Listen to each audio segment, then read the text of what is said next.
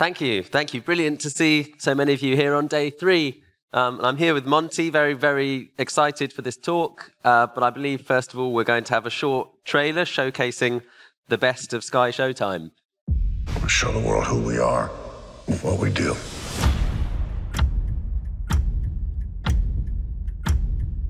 It's time. Good morning, aviators. Let's get to work. It's SkyShowtime.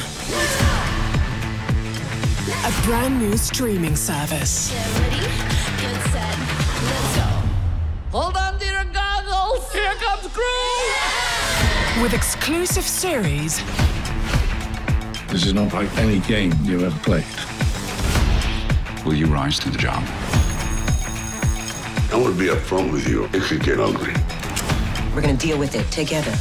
I'm not going to be ignored, Dan. The biggest blockbusters. Here we go. Whoa! Would you like to see a magic trick? Are you ready? Come and get me. Why do they always have to go bigger? Run! By the world's greatest storytellers.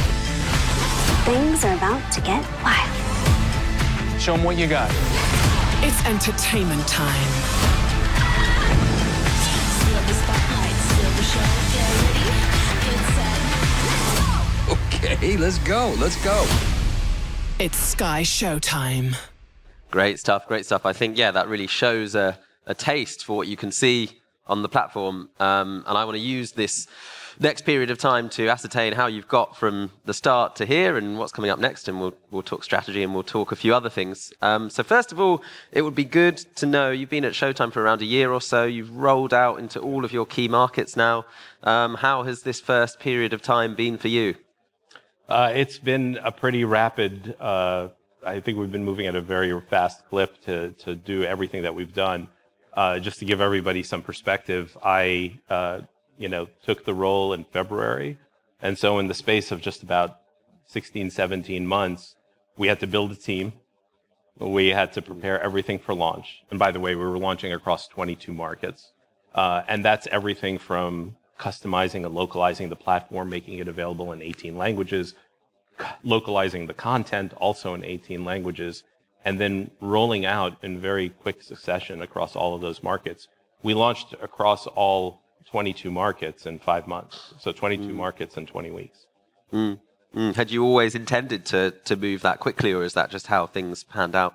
No, I mean, we wanted to move quickly. I mean, it was important. I mean, we saw an opportunity. We saw an opportunity in the marketplace, and it was important for us to get out of the gate and come out of the gate strong. And that's what we did.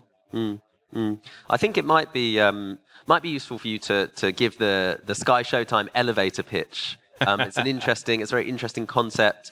You're launching at a time when there's lots of other streaming services, and you're in quite specific territories. Maybe talk a bit about what SkyShowtime is all about. So SkyShowtime is a joint venture of Comcast and Paramount Global. And these are two of the largest entertainment companies in the world. I think everyone knows the brands of both of these companies. Comcast is the parent company of NBC Universal and Sky, so things like Universal Pictures, NBCU, DreamWorks, and of course Sky Studios, all under that umbrella. And then Paramount, great brands such as Nickelodeon, MTV, and Paramount Pictures. So we bring the best of both companies together. I think it was really smart for them to form a joint venture to expand into these markets across Europe. These are markets where these companies historically didn't have much operations, and so they decided to join forces. And I think if you look at all of the changes in streaming, especially last year, it's a smart strategy for them to do that. And the content portfolio of the two companies is really unrivaled. So everything that you see on Paramount Plus, all the great Paramount Plus originals from Sky Studios, originals from Peacock, all in one place. Add to that all of the big theatrical releases from Universal and Paramount. It's a great consumer value proposition. And we've also priced it really attractively. Yeah, I think we might come on to that quite shortly. What was the thinking? I mean, you can't speak for your superiors, but what was the thinking behind these two behemoths, Comcast and Paramount, not just launching their own streaming services in these territories that you've rolled out in? I think if you look at streaming, and obviously the metrics of success have changed dramatically in the past year, this was a capital efficient way for them to look at these new markets and say, how do we enter there rather than just going it alone? And they pooled their resources. So they put together not just their best content, which I went through, but also their best technology. You know, we're built on the Peacock platform. And there's, you know, when people talk about consolidation going on in the industry, well, JVs are a form of that consolidation too. How do you put the resources of these two companies together in order to, you know, take advantage of what is a huge opportunity? I mean, it is still very much early days in our markets for streaming. So we're very excited about that. And I think both companies saw that. These are two companies that, you know, in some ways are different, but share a lot in terms of, I guess, an entrepreneurial DNA. And that's why they decided to form a joint venture. And was that what was, you were formerly working for Comcast, so was that what was quite attractive to you about this role, kind of tying this all together? Yeah, there were lots of things that were attractive. So I had worked at both companies. I had worked at Comcast, and then I had spent a good portion of my career growing up, I guess, at Viacom, now Paramount. And I had also been running a former Viacom joint venture. So that was also a subscription television service in the States and also went direct to consumer. So I guess you could say I like joint ventures. That's a very peculiar thing. You know, I was a bit of a unicorn, having worked at joint ventures before and understanding the dynamics of joint ventures, and having worked at both companies.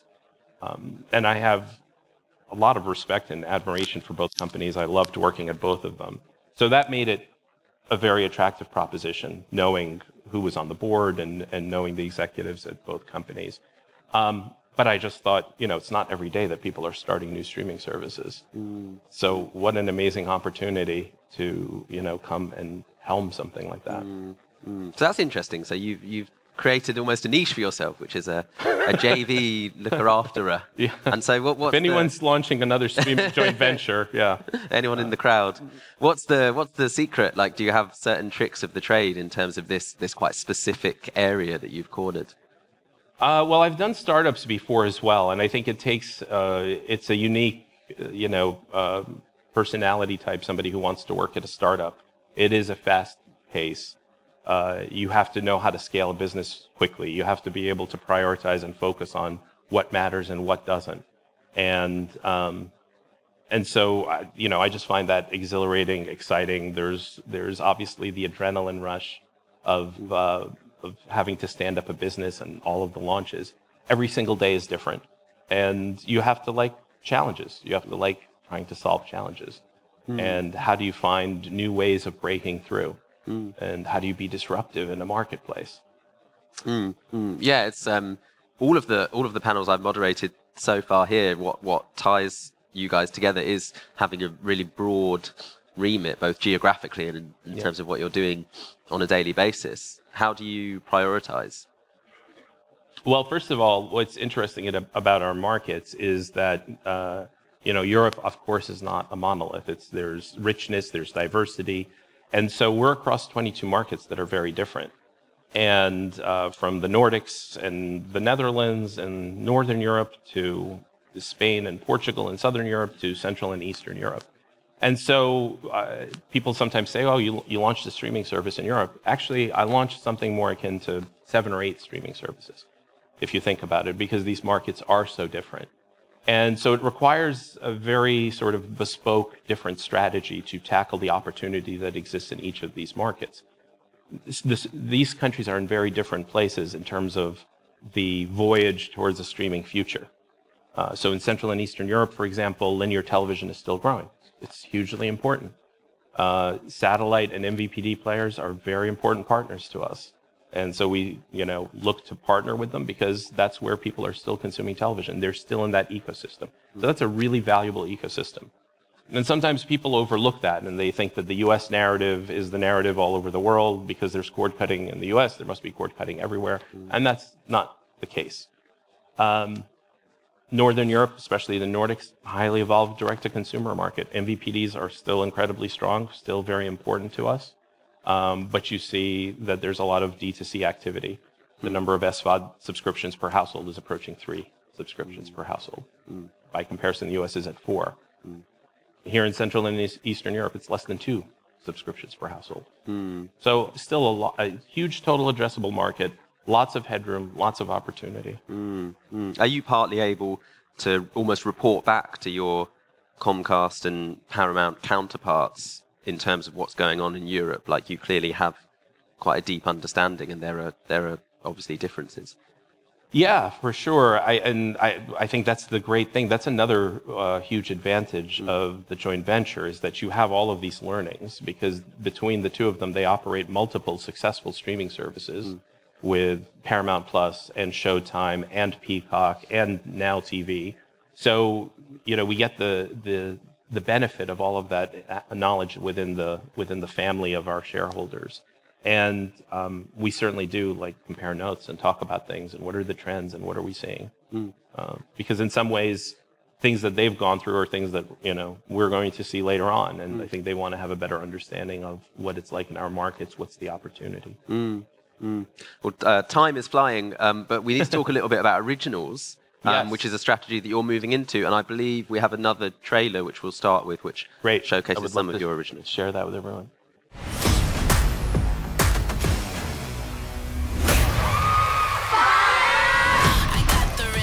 Sohasem tudhatja, hogy ki a barát és ki az ellenség.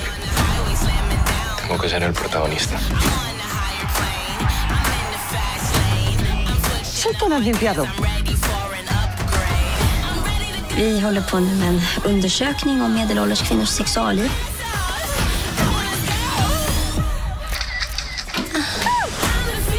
Podobno żyje się dla pojedynczych chwil.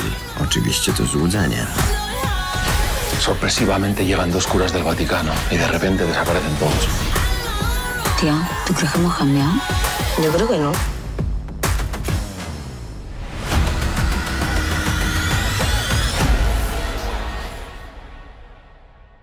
Looks exciting, right? Yeah, good stuff. Good stuff. I mean, everyone will probably be very familiar with the first trailer, and maybe slightly less familiar with the shows in the second trailer, although hopefully soon that will change. So why don't you delineate your original strategy? So I think between seeing the two trailers, you kind of get a sense of what SkyShowtime's DNA is and what our programming philosophy is.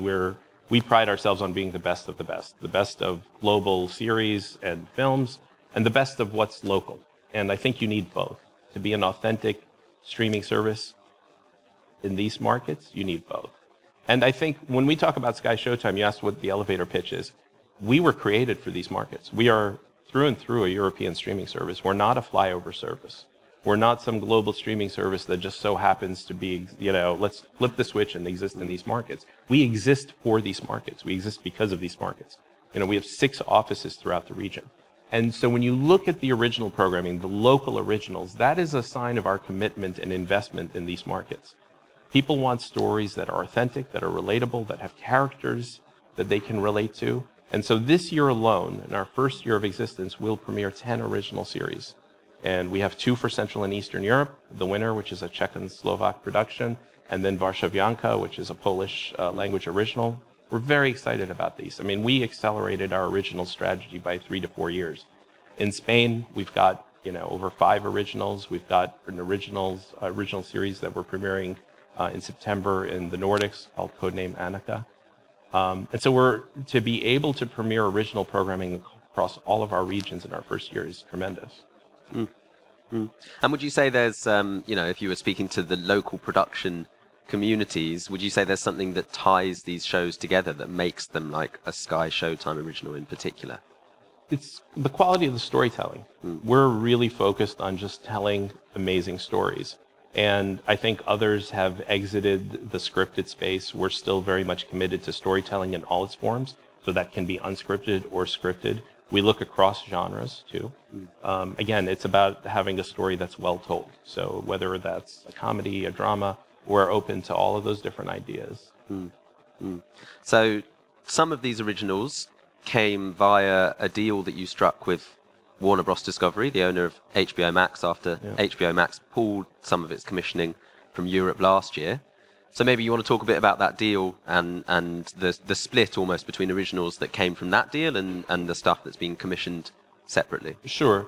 So originals, take many different forms. There are acquisitions that are originals. There are co-pros. There are things that you develop in-house. And I think they all have a place. And I think every streaming service has a fair share of acquisitions that are also originals. For us, we saw that they had a change in strategy, and they decided to, move away from scripted in this part of the world. For us, that meant that there was an opportunity to invest, and an opportunity to acquire these shows that were actually really fantastic. In many cases, they had big fan bases. They had content awareness, which is great for a new service like ours. And in some cases, they hadn't aired. A couple of the shows were still in post-production. And it was really an opportunity for us to be the new home for those shows, to take them, nurture them, and make them successful. We're putting a significant marketing investment behind them. They're just fantastic shows. And so we're excited and proud to be the home for those shows. They're part of the mix.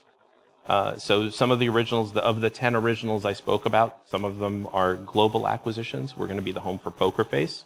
Poker Face will premiere in September as a SkyShowtime original. Another show we have with Emma Stone called The Curse. That's also one of our global originals. And these former HBO shows fit into that same mix of, in Spain, for instance, we've got, 4 other originals that aren't from that deal. And so we're proud of all of them. They're all our babies. And it must have felt very serendipitous almost, the HBO Max shows almost coming back onto the market. They seem to tie in with your strategy quite nicely, and they were up for grabs. Do you think that there's more opportunity akin to that deal as it goes forward, or was that quite a one-off, and from now it will be more about commissioning from scratch almost?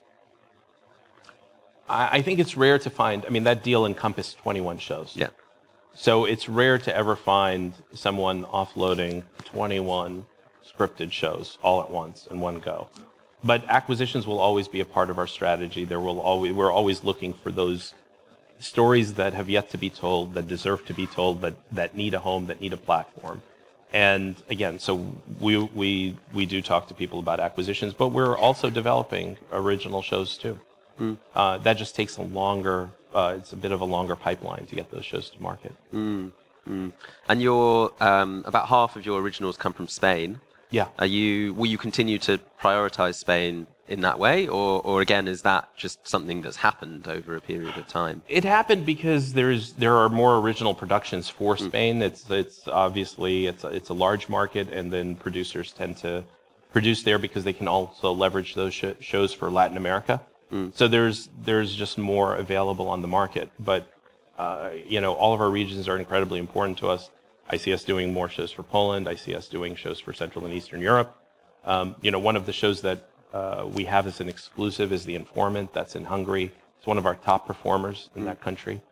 So you see the importance of local, and you see the importance of that commitment. And of course, there's a lot of strife taking place in the US at the moment. There's a writer's strike. Yeah. The streamers are each individually having their own issues. Are you able to stay separate from that noise, or do you worry that will be passed down to your role and your platform? I'd say we're separate from the noise. We're not part of the negotiations, obviously, but the strike is disruptive to all of our businesses. We all want it to be resolved, and we hope it's going to be resolved fairly and equitably very quickly. Writers are an important part of the storytelling process. So I think overall, we feel that we're well positioned to weather the strike.